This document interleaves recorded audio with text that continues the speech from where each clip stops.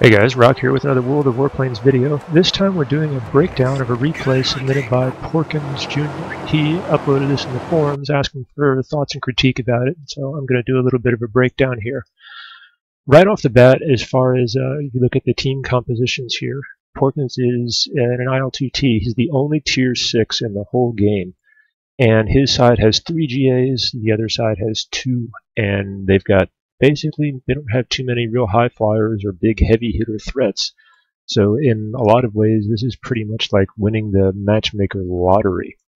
Right off the bat, we start down the eastern side here, and I really don't disagree with this decision too much. I mean, you're set up going toward the ships down here to make an approach toward this target area here. And although that's often a little bit advantageous to try to gather up with the team first, when you're the top tier like that, sometimes you also need to kind of play, Pied Piper and start showing guys, hey guys, this way, follow me. So I don't really disagree with that decision. However, I do notice that, we're still flying at a very high level here, 723 meters. And if you're in a GAA especially, it's important to take advantage of the camo bonus that occurs when you start getting down below 200 meters. So we're making a high altitude approach, and then we begin engaging, like we're firing again already at 1,800 meters. That's about 1,000 meters or so before you're actually going to do any good. And firing your guns also breaks your camo for a few seconds. So we're flying higher than we need to be to make ourselves harder to observe, and we're firing too, so those aren't real good, and that kind of comes into play here in a second. I do kind of like the decision actually to start engaging this target set out here in the east, because it allows us, it sets up the approach on the warship we make here next. So that's okay. Now notice here, this guy is flying in. He's probably spotted you now because we're firing in, we're high.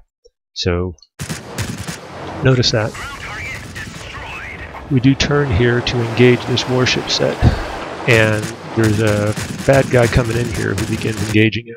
Couple things here. One, notice that this other friendly FW-189 is engaging the same target set, and so you run a risk of a friendly fire or a collision here.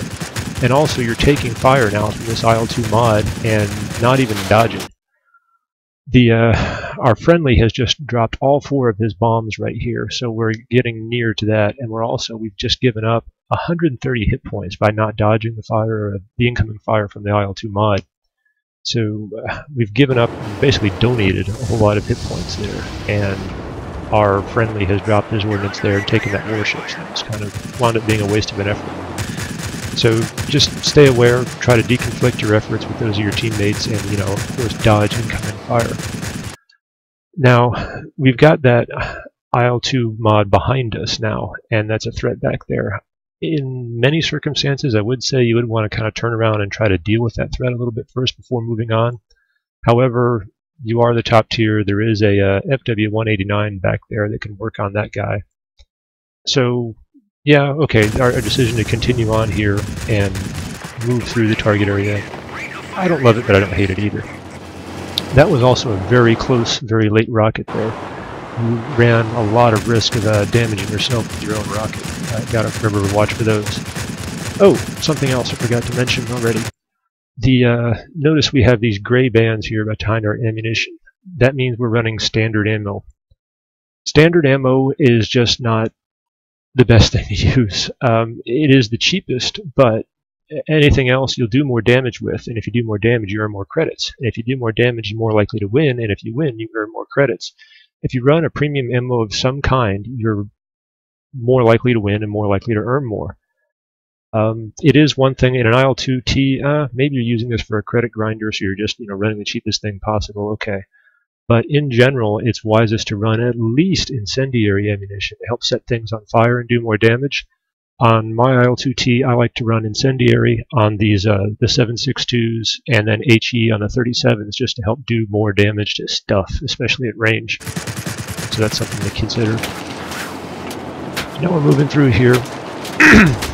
We're continuing to the west, and we get a fighter on our tail who is kind of starting to work on us. That's a P-36. And we're boosting away from him and escaping. That's, for the most part, a good decision. However, here's something to look at. You don't use your mouse like I'll use it here. We don't use our mouse look to look around and see what that threat is.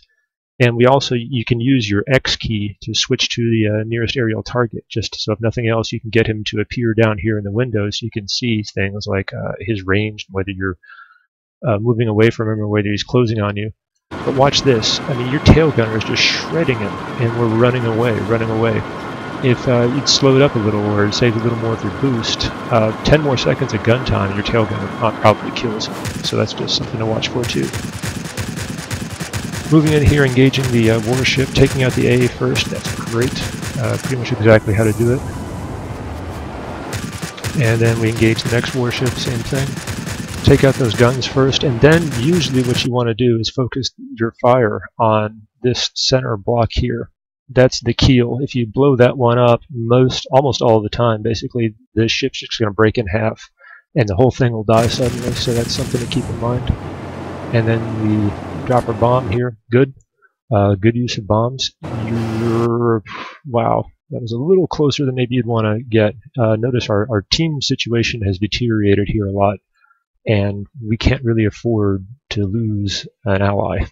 So you kind of want to limit the amount of risks you're taking here now, because if you die, your team almost certainly loses. Loop around again here, engage this warship. Good, I like it. And that's a place where I would have liked to use a rocket too, but hey, that's okay. Bomb's good enough, and it does the job more than well enough, and it also, you know, you get rid of that weight when you're playing. So now the rest of our team has died, and things are getting tough here now. We have a slight supremacy advantage, but not much of one, and we're down 3-1. So we kind of have to begin making things happen. So we're killing off more ground targets. Great.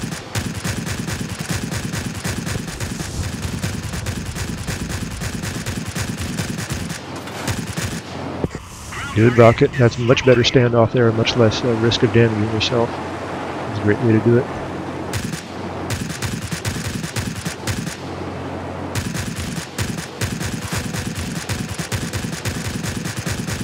I'm going to speed through this some a little because we're just engaging targets here. Yep.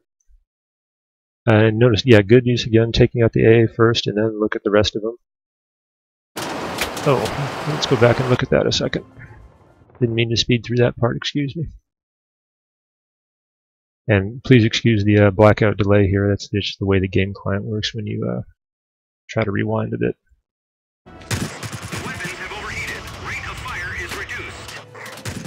So, okay, we're approaching this warship again, taking out the AA, good, focusing on the rest of the targets next, and once again here, when we're clearing this warship,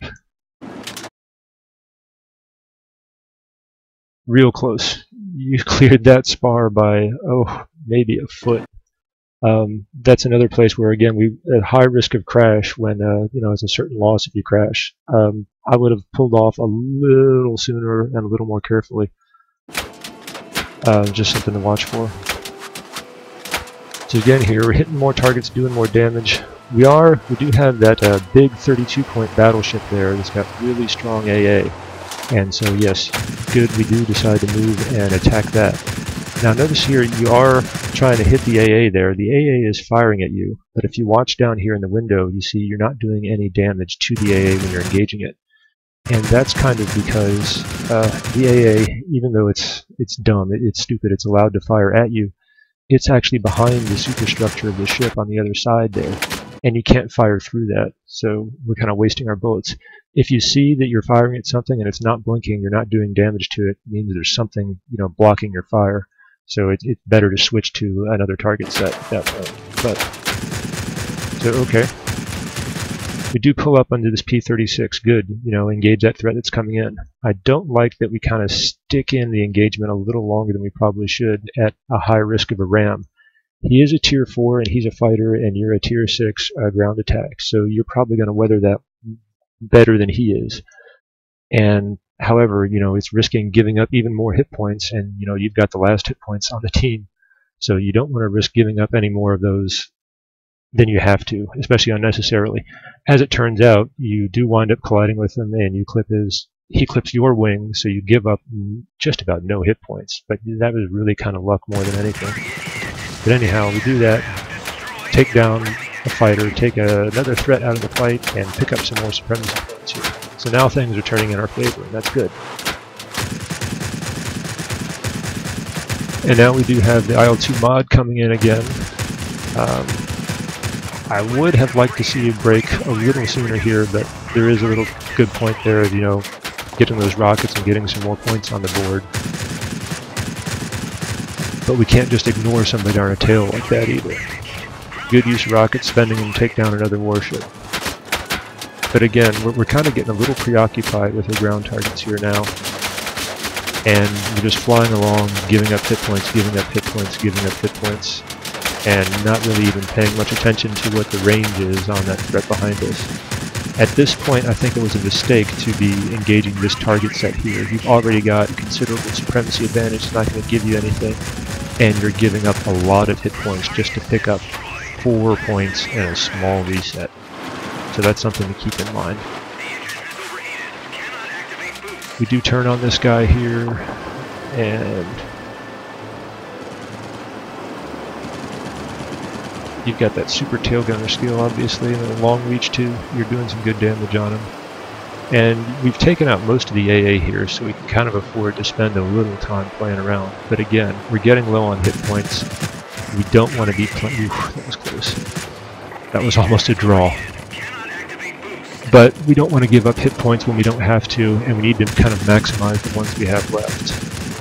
And again, same thing again, we've got a threat behind us. I would be saying you should probably be ignoring these ground targets at this point. They're not doing you much more good. You've even already got your thunder. I would have started making the escape here a little sooner. But you do make a great decision here, and that you turn and go up the gulch here.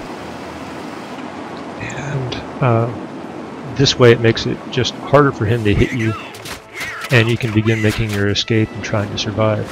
I might not have tried to fly under this here, but it's something where, you know, skill, or if you know the aircraft well, you can go ahead and pull off. It does serve to just basically give you some cover for a minute and make him have to break off. So that worked out well there. So now he's lost visibility of us. We're making our escape to the north here, and he's far away again, and that tail gunner is just, I mean, he's barely getting anything off of you. I would have liked to see you kind of dodge and juke a little bit more, because you are giving up more hit points, and again, we have very few to spare at this point. But he is getting pretty far back there.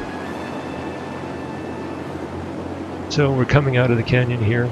Again, good use of the terrain to help facilitate your escape, and well, that's how you want it. So there you go. There are my thoughts on it. If anyone else has any thoughts, please be sure to post them to the forum thread to let you know. I'd like to think I'm a pretty good player, but I'm not really much of an expert at ground attack aircraft. So if anyone has any comments or corrections, you can post them in the comments below or on the forum thread. So that's it, guys. Thanks for watching. Good hunting. See you next time.